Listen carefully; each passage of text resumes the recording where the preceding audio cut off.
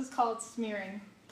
There you are, smeared across every place we've ever been together, especially tainted on the lockers outside the pre-calculus classroom, rubbed all over the hallways and stairwells, heavenly concentrated in the gymnasium, even visibles on the walls of the large dark room.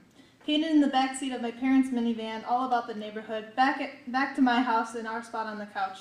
Plastered on my hands, coated all over my heart and brain, stained all over my logic and creativity. I wonder if you see the spots as well as I do, or if you don't see much when you walk by.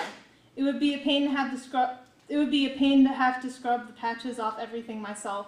I wouldn't have enough elbow grease to get it all off. It would have to fade in time. I wish to keep those smears on everything, as long as I'm not the only one who admires their beauty.